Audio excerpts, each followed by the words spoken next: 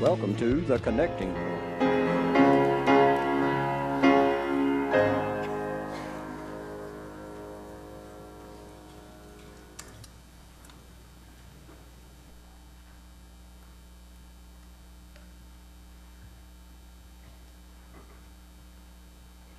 Good morning. My name is Landon. I'm on staff. I'm your youth pastor. I know you don't really see me, but hey, I am here. I promise.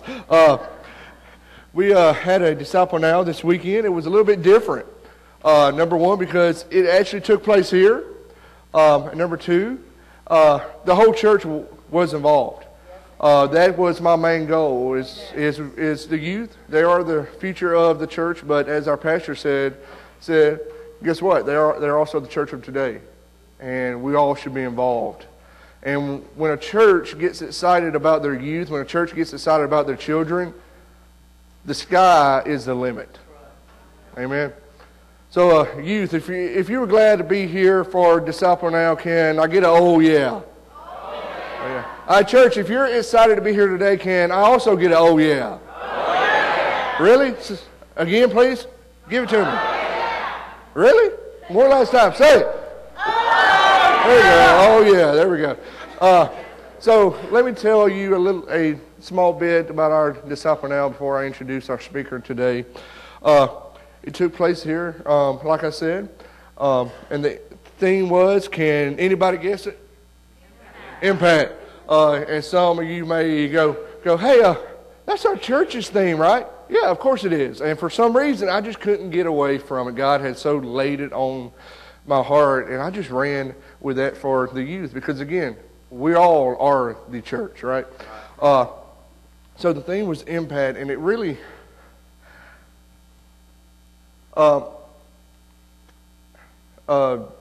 Bobby said this last night, and I think it really sums up what the weekend was about, and he said this, and it's really profound. He said, if you aren't a Christian, stop acting like one. And that really sums up the whole weekend. Was if you aren't a believer, then stop acting like you are. Because you aren't doing Christ any good. The church any good. Right? And like I said, the whole church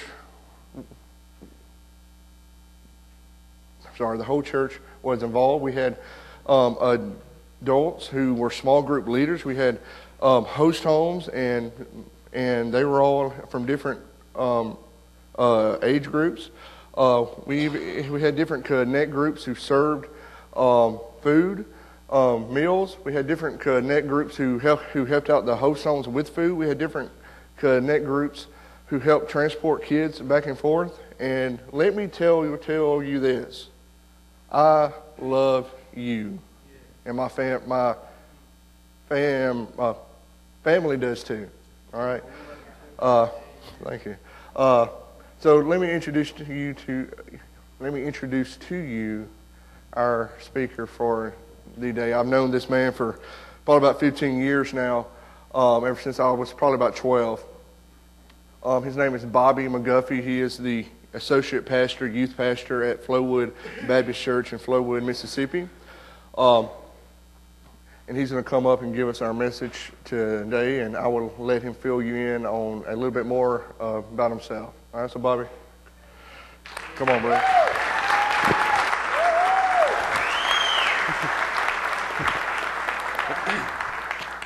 Good morning to you. I'm a youth pastor in Mississippi, and I'm just an ignorant redneck that loves Jesus. And just to tell you a little bit about myself, I surrendered to preach when I was 15. I was a sophomore in high school. God called me to preach. Getting ready to go to a youth revival one night, and it was evident. And so I surrendered my life to Jesus at 15 years old, and I was licensed to preach then. And I had great pastors walk alongside me. My brother surrendered to the ministry when he was 21. He's a pastor in Louisiana. He's on the Louisiana Baptist Convention and a member of the Louisiana College Board of Trustees. And so we've had people that's come through our life that has mentored us. My mom and dad divorced when I was 3. My brother was 9, but my mom has played the piano my whole life, from the Gaithers to the Blackwood brothers to the Kingdom heirs to whoever. So I was raised in church. I'm old school, traditional. This is the first time in my life I've ever worn a T-shirt on Sunday morning. But your pastor said I could, okay? So, yeah, I'm just used to wearing a suit. But anyway, I'm married. My wife, Lindsay's here. She's from Franklin, Indiana. And there's three things that I love to do. I love to preach the gospel, I love my wife, and I love to play golf. And so they own a golf course, and that's one of the reasons why I married her, because I get the benefits of that. But a little bit about us. We got married back in 2012 in Indiana, just south of Indianapolis. We got married up there. And if you may be from Indiana, that's okay, but there's nothing as good as the South.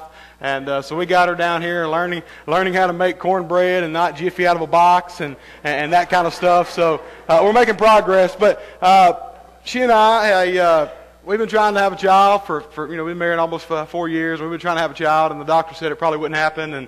And some major deals there, and she had a surgery, and I can tell you that our God's sufficient and in His time, and we were 10 weeks pregnant, or almost 10 weeks pregnant. So it's well, she's 10 weeks pregnant, okay, and so anyway, I've just enjoyed to be here. I went to college, went to seminary, got a doctorate degree, and all that junk that you're supposed to have in Baptist land and that kind of deal. But anyway, I love preaching the gospel. And I talk a lot faster than most people from Mississippi, and I understand that. My first sermon ever preached, my grandmother sat in the back, and she said, "Bob," she called me Bob, you can't call me Bob, but she said, "Bob, every time you get fast, I'm going to raise my hand." My grandma never put her hand down. And so I get excited about it. I get passionate about it. And I love this God that I serve and the God that I surrender my life to preach. And I'm by no means perfect. I'm a sinner saved by the grace that you're saved by. But we're all called to share the gospel and be disciples and fulfill the Great Commission. I know that your theme for your church is getting fit and impact. And I want to talk about something that's not always preached in churches. I mean, it may be preached here, and you may have heard it 2 weeks ago, but it's church discipline. If you have a copy of God's Word, we're going to be in Matthew chapter 18. And as you're turning there, I want to give you a little bit of background. You know, Jesus Christ called His disciples to follow Him. And some of the people that He talked to, they dropped their stuff immediately and began to follow Jesus. And some may have gave excuses. In the Gospels, you can see a story. It's called the rich young ruler. And he says, "Look, what must I do to have the kingdom? What must I do?" And Jesus says, you got to fulfill the commandments and you got to do this. And he said, "But I've done those things." And Jesus Christ says, "You're missing the most important thing, which is me." And so many times in churches today, I was raised in the church, as many of you have been raised in the church, and you can see the change the church is having on the impact on the world. You can see that it used to be all about the church, and everything used to revolve around the church, and everybody got excited about Jesus, and everybody got excited about what God was going to do, and you had revival. Some of you are old enough to know that you had to stand outside and raise the windows because you had that many people there, and it may have went over 10 minutes, and people didn't gripe because they understood the Spirit was moving. And who are we to quench the Spirit? Who are we to say, "Hey, preacher, that's enough, shut your mouth"? That's not what it's all about. And as we talk about this morning, I want you to understand that this is one of those sermons, for me personally, it's a hard sermon to preach. It's one of those that, if you're going to be a preacher, you got to live it, right? It's what they always say. And so you try your best to do it. And so a little bit, when I was older, when I turned 18, I started serving court documents and subpoenas. And a few years ago, I become a licensed private investigator. And so I do those things. And I get to come in contact with most people that's not excited to see me. And so I'll knock on their door at 6 o'clock in the morning on a Saturday, and I'll drop court documents on them. And they're not always, "Oh, hey, man, how you doing?" It can be some other things. But sometimes it's an open door and an opportunity to share the gospel with people.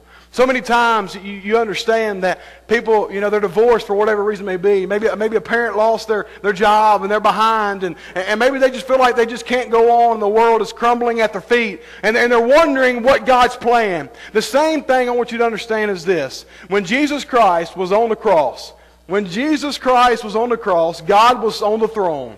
The things that you're going through your life that you feel like you just can't keep doing, the same God is still sitting on the throne.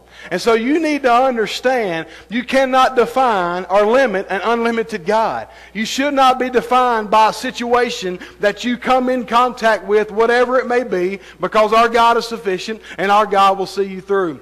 In Matthew chapter 18, he talks about church discipline. And what he's talking about here, obviously, is a Christian to Christian. All throughout Scripture, you can see how we're supposed to act, and you can understand what we're supposed to do. In Proverbs 27, it talks about iron sharpening iron. And Timothy, it talks about be ready in season and out of season to rebuke and reprove and exhort. And you understand that if we confess Jesus, and you understand that if you have the title as a Christian, you are to be different than the world around you.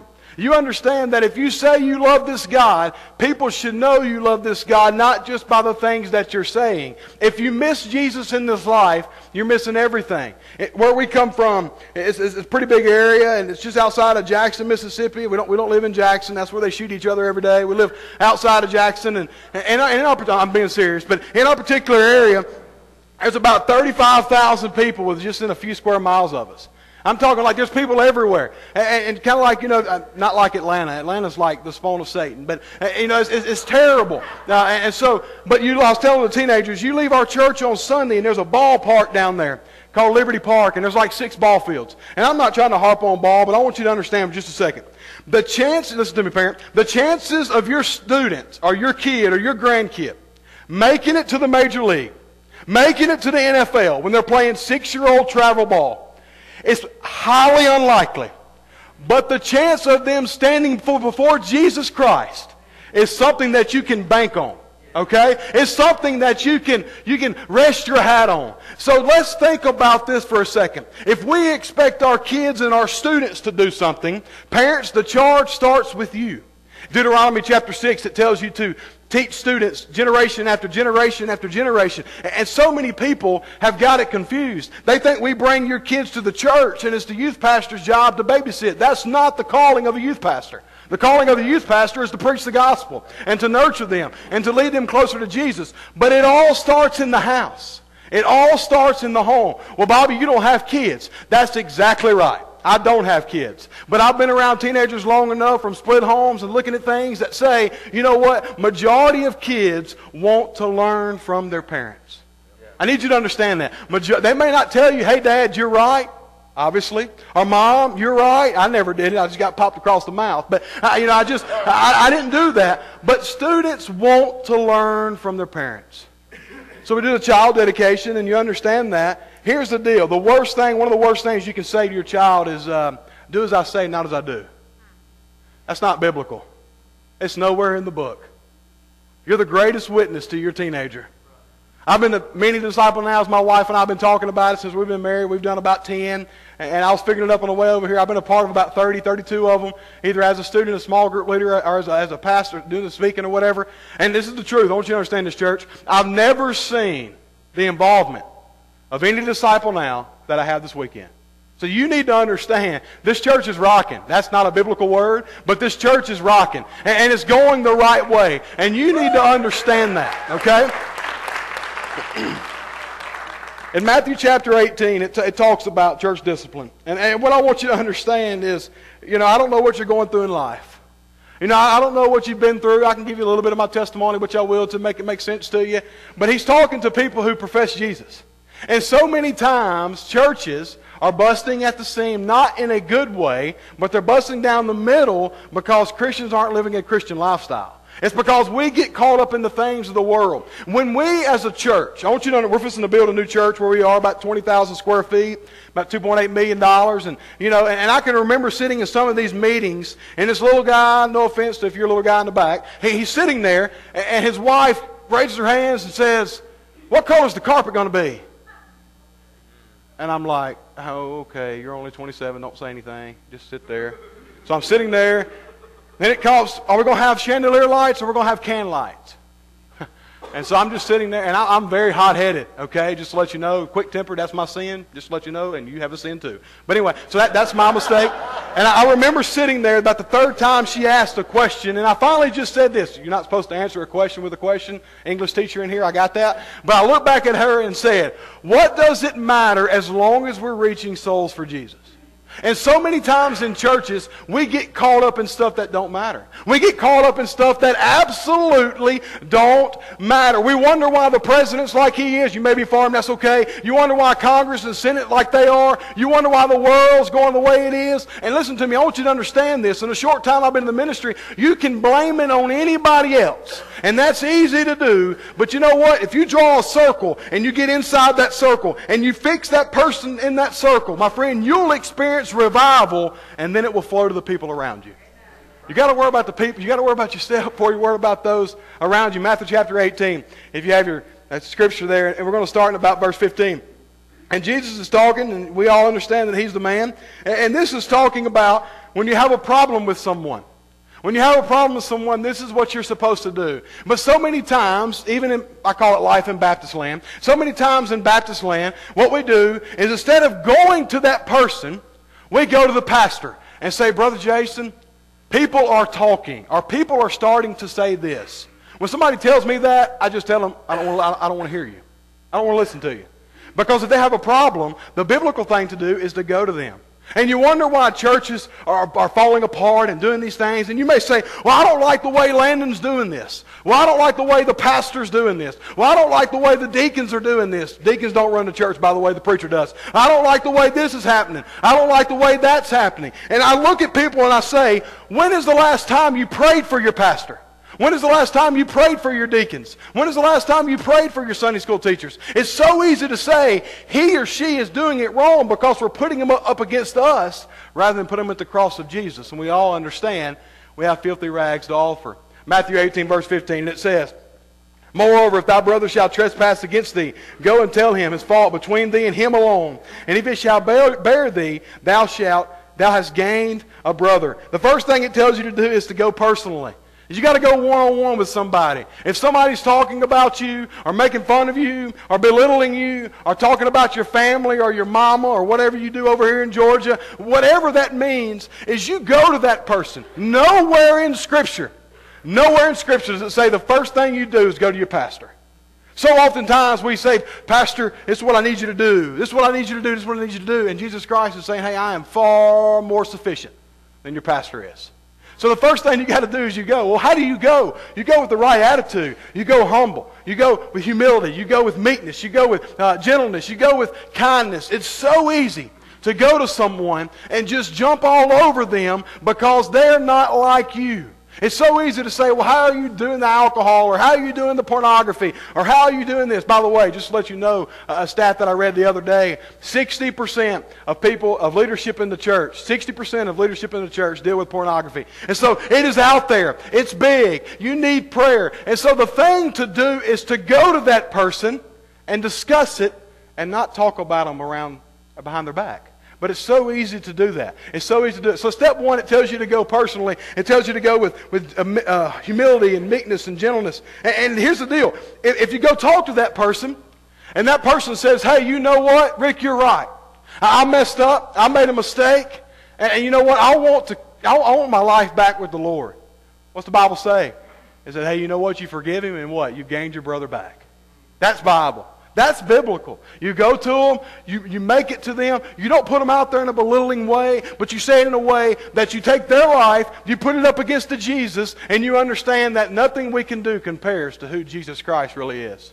Step two, it says in verse 16, but if he will not hear thee, then take with thee one or two more, then with a mouth or 2 or 3 witnesses every word may be established. I'll give you a little testimony. My dad left when I was 3, and he stands about 5'10", 140 pounds, just a little bitty dude. And it was so hard growing up without a father. My father-in-law, he stands about 6'7", and he's a youth pastor, and he played basketball. He's from Indiana, and so obviously they're just the best in Indiana. But anyway, go Duke. But anyway, they play basketball in Indiana. Anyway, so it just fell right into place.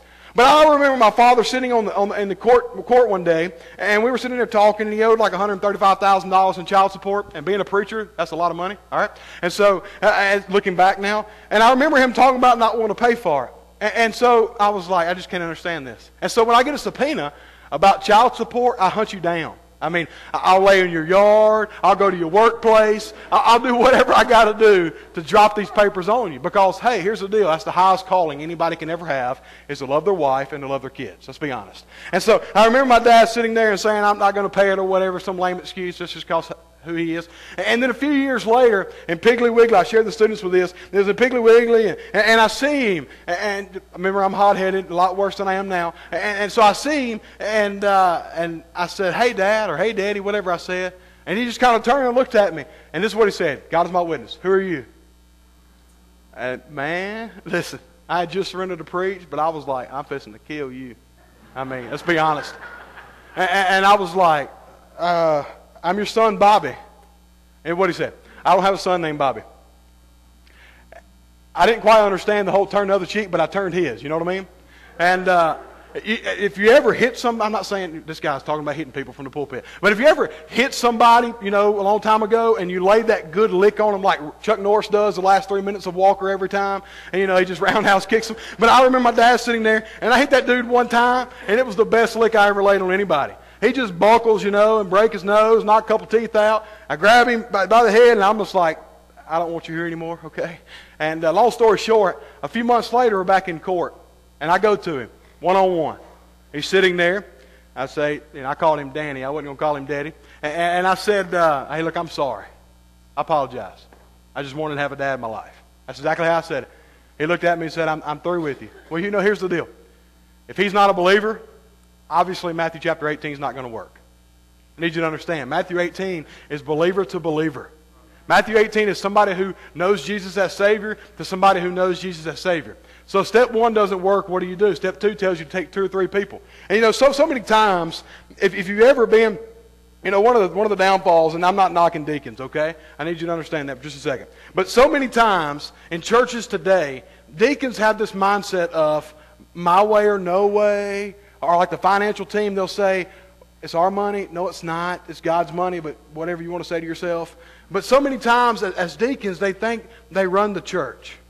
I'm being honest, okay? And your pastor probably knows stories and can understand it. But when you understand what it means to be a deacon, you understand you're the lowest of lows.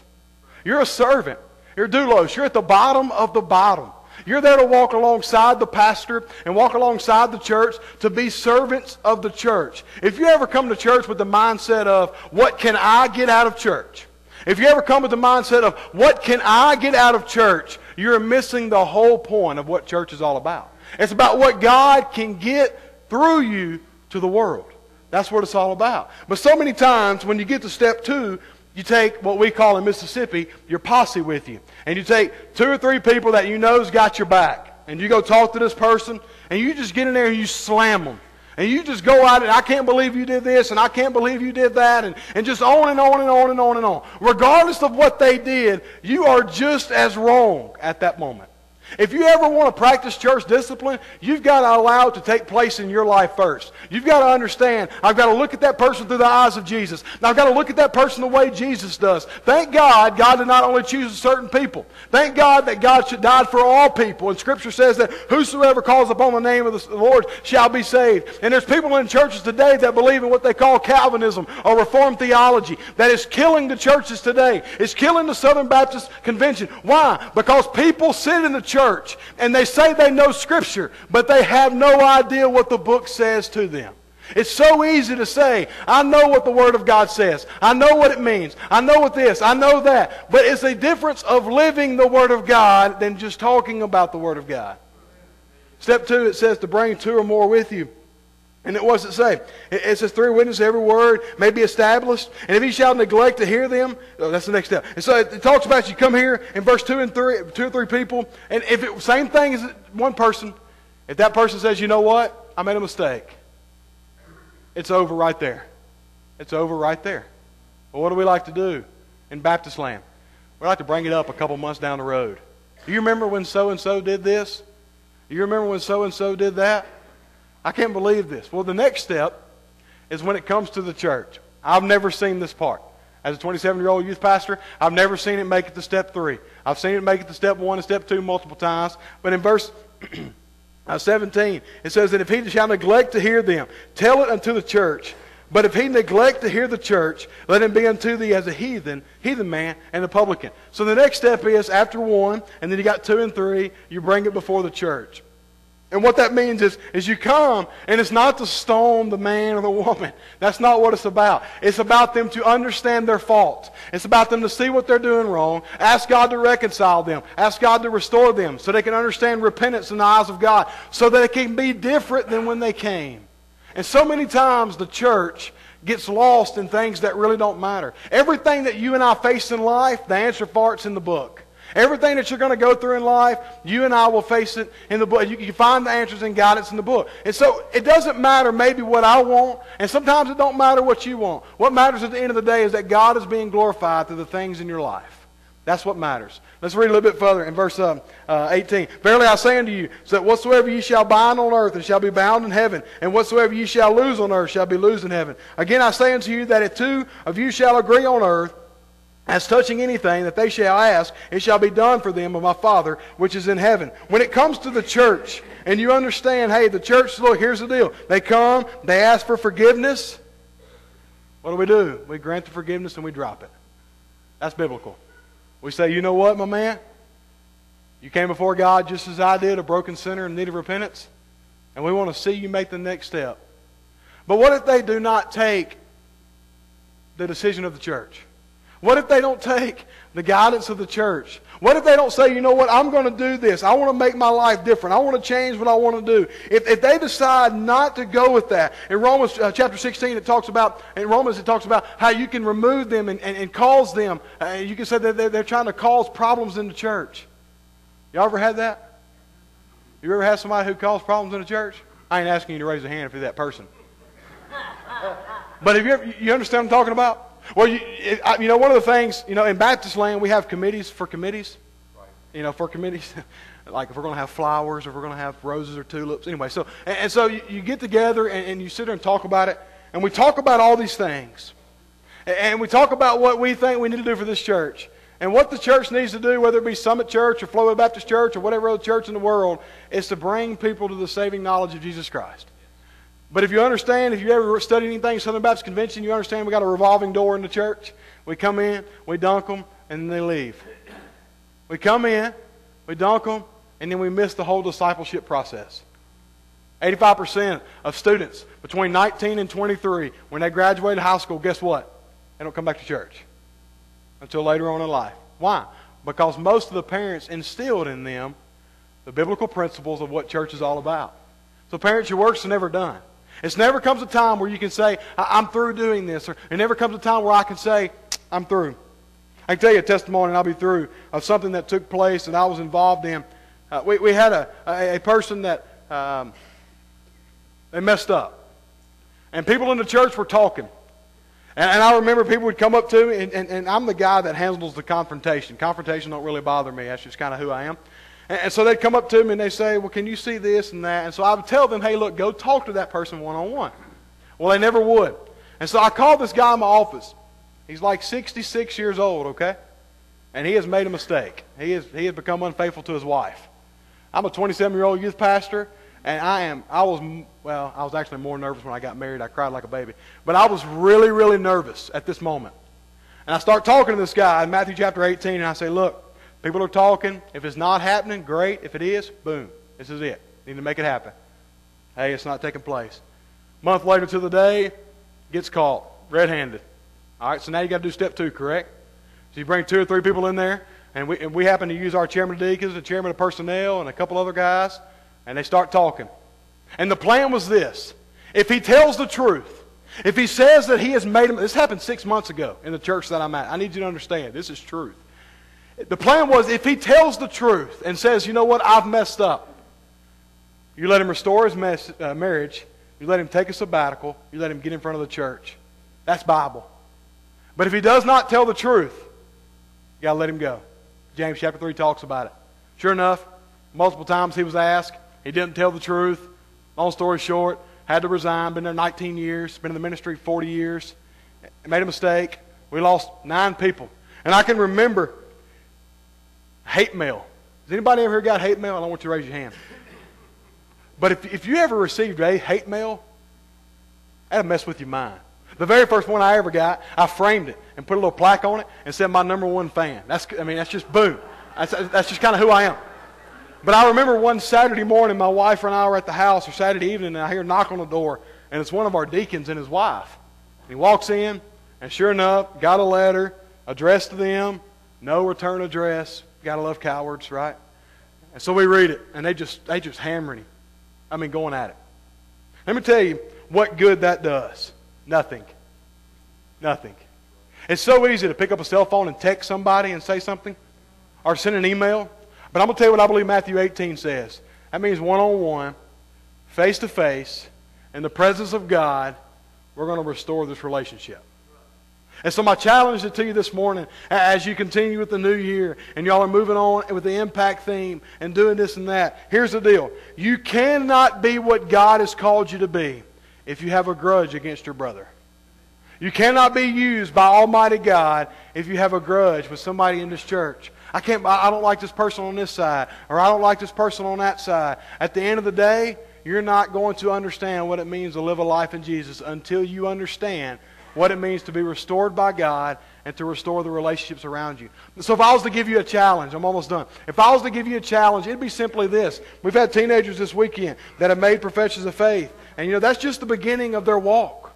That's just the start. Coming down and say, I need Jesus, that's just the beginning.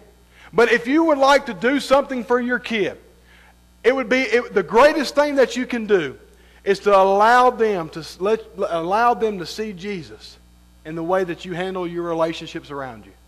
Whether it be at the workplace, whether if you're like me and you have road rage and you come into Atlanta and some woman crosses from the left lane to the right lane talking on a little cell phone, whatever it may be, let them see Jesus in you. Because here's what I can tell you.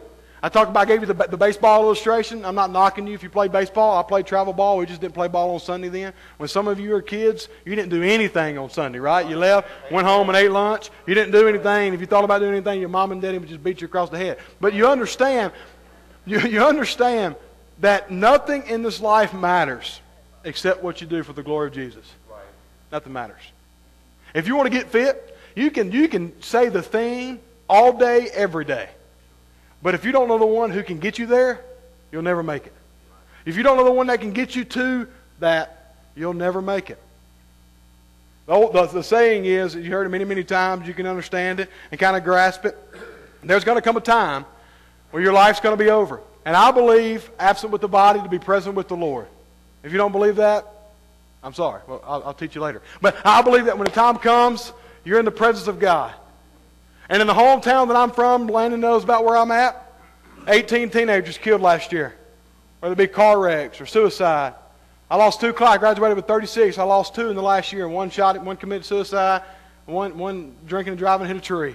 One thing that you can bank on, that if God does not come back in the rapture or call you home, there will come a time that you will stand face to face to Almighty God. And it doesn't matter if you sat in the same seat for 50 years. It doesn't matter if you gave $50,000 to the building fund. It doesn't matter if that pew's got your name on it. It doesn't matter if you've been teaching Sunday school for 50 years and now you're going to say, I'm through. That's not biblical. You're through when you're in the presence of God. It doesn't matter whatever stipulation you put on it. None of that matters. What matters is when you stand before God, the blood of His Son covers you, friend. And if you do not know that Jesus, you do not know life. Amen. You do not know life. You do not understand church. You do not understand what it means to be a believer. How can we expect the world to be different? How can we expect the world to be different when the church looks just like the world? Thank you for joining us today. We want you to know that you are always welcome at the Summit. We are located on Highway 81 south of Loganville. Sunday school is at 9 a.m. and worship is at 10:30 a.m. For more information, you can visit our website at thesummitchurch.com.